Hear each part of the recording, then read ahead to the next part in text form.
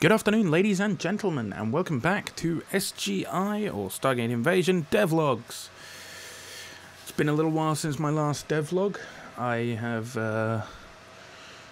made a few changes, mainly to one particular species, which we're going to have a look at now. And that would be the Tauri. So we're going to have a quick look at the Tauri, and I'll explain some of the changes that I have made.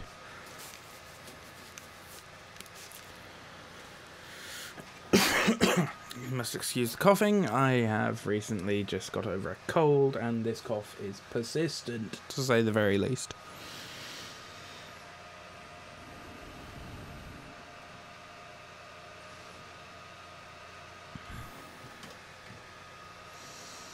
Come on, load. The problem is it's slow loading because it's not binned. By binned it means changed into a binary file that the game can recognize and read much faster. Unfortunately, there would be an update on ModDB for this with all the new updates and the privacy policy fix.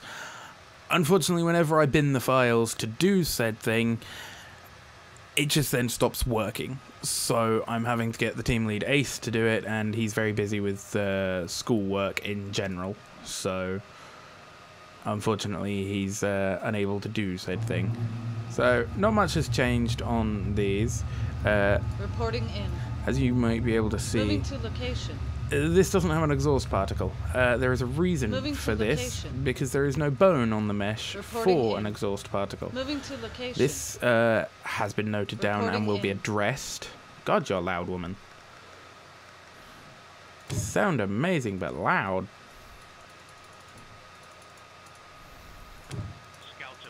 There we go.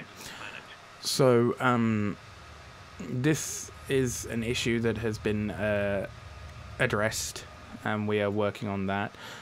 Also, things such as the Ares don't have exhaust particles, which is disappointing. But then you've got the X303 that does, and they're not correctly aligned for a start, and that particle does not look quite right. So all the engine exhaust particles are due to be redone by moi when I have some time to do them. And they should feel a lot more Stargatey, including the Destiny one. There will eventually not be 3 engine exhausts for the Destiny. So that's a thing. So let's get into the changes that I have made recently. As you might remember, if you've played relatively recently, I added all of the beam weapons to abilities on the ships, as opposed to weapons like they were before, because they were weapon hardpoints like railguns and missiles, and I felt that was a bit too difficult to balance until I tried to convert it to an ability. Also, the Destiny class does not have exhaust particles. We'll work on that. I figured that was a little too difficult to balance. The weapon hardpoints are back, because of the simple reason that we had it working already, and you know, if it ain't broke, don't fix it. So as you can see now, average beam damage is back on these. So there is now weapon hardpoints for Asgard beam weapons back, which is great because of reasons. And this is on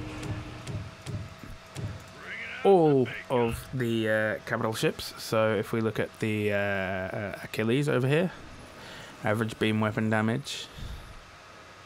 Also, yes, I know a lot of I went through a list of the ships, and I've marked down which ones don't have exhaust bones, so the modelers and texturers can fix those. Again, over here, average beam damage. We have the Excalibur Besieger class, which is, again, average beam damage. This also does have a Lagrangian beam weapon, I just realised. Luckily, it doesn't do massive amounts of damage, so we're all good. But yes, you've got things such as the Scorpion support class, which, again, no engine, no exhaust particles will be done. Beam weapons are back. And beam weapons are back for the BC-304. That are not an ability. Also, Reporting in. the main thing that I want to address in this change... Oh, great, we're going up against other BC-304s. This should be great. Spawn ability... Nope, wrong one. Spawn, active player, frigate, towery... X-304 dataless class. And some dataleses. The other main thing that I want to address in... fuck me, that's a lot of fighters. I might have to lower the fighter output in general, I think. Unsure why my dog is barking. He seems to think that my mother is home. She's not. So, God knows what he's got into his head. But yes, you've got the BC-304s. The missiles are being adjusted to do that. They will fire straight up. But as you can hear, well, more accurately, you can still hear, the Asgard beam weapons have been lowered in volume. Their sound effect file has been lowered in volume, and they're also made as mono, so you can hear them through both ears. Now that may sound very, very confusing to a lot of you. Mono is only one ear, not in Sins. Yeah, in Sins, because the engine is bizarre as all balls, that needs adjusting. Because the engine is bizarre as all balls, you have to make it a mono to have it play in stereo. I'm not sure whether this is because the sound effect comes from a single place, and so if it's in stereo it's trying to play it from two places. We've never really been able to figure that one out, in all honesty. But all sounds need to be in mono for them to be in stereo. Those beams are not firing where they should be firing from. They should be firing from the wing sides. I will have to have a look at that.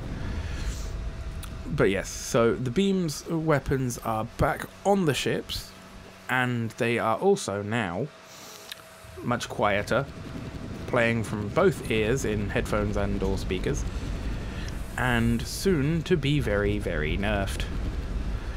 As you can see, a single BC-304 is able to actually obliterate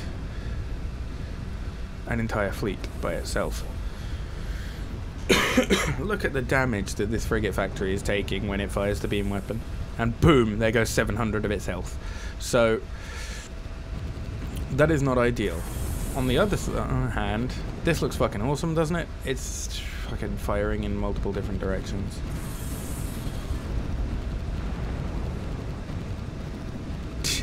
This thing looks like a fucking Christmas tree on cocaine.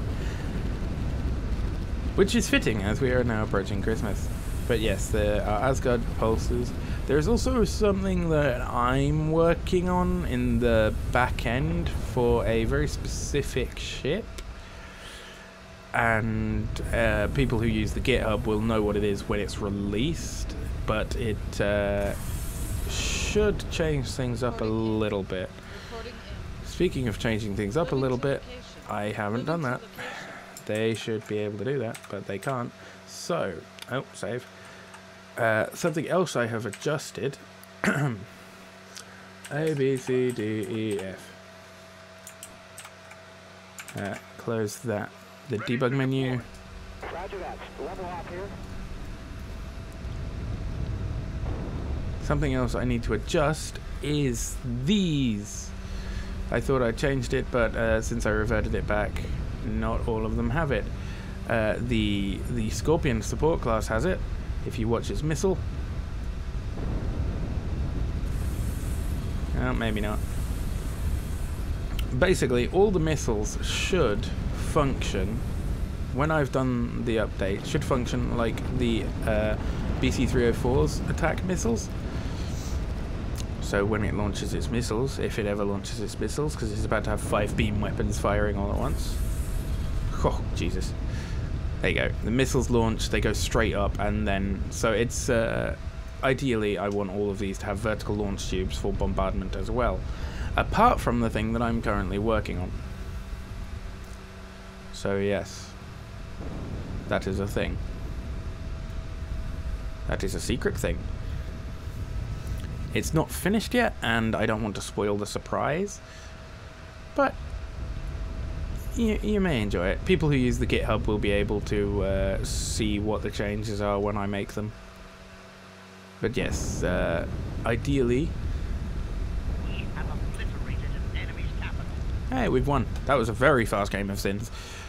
Ideally, they will all act as vertical launch tubes where they fire up and then turn. So I need to fix that. And then I actually have a massive, massive update to work on. Now, I'm not going to say what it is. But all I am going to say is it's not a new species. I'm sorry, it's not. We're not there yet. This year has been pretty hectic for the entire design team. So it's not the Wraith or the Asgard. I'm sorry. I wish it was, but it's not. But they will be coming. Including onto this end of this devlog, I want to just throw out there that we have been approached and accepted the assistance of 2 fellow modders from a different mod. So we are being assisted now by Lord Set and Sundered Echo of Dawn of the Reapers. So Lord Set is a team leader and Sundered Echo is their coder. And both of them have offered their assistance to SGI as they are also large fans of it. So we will be working with them as well to hopefully get this mod done a little bit quicker for you guys. So oh, look at that fucking drop right there. Boom. So I hope you've all enjoyed this devlog and are able to understand what's going on. Like I said, unfortunately, I can't upload the thing about the privacy policy, which fixes this, because with the new privacy policy update that came 5 months ago, I want to say, it broke the menu. So I've not been able to push that fix to ModDB yet. Speaking of ModDB, however, there is, once again, ModDB's Mod of the Year category going up. So if you have the opportunity to vote on that for SGI, we would much appreciate it. We are trying our hardest to put in as much work as we can, but obviously real life can be hectic for some people. I recently moved about 6 months ago into the new house, so things have been pretty hectic, and I've been doing a lot on my Twitch channel. So I haven't been able to spend as much time on SGI as I would like, but I intend to do quite a bit more on it over the coming months. So I hope this has kept you guys in the loop with what's happening with SGI. And I hope you've all enjoyed. And I shall see you all in the next stream and or video.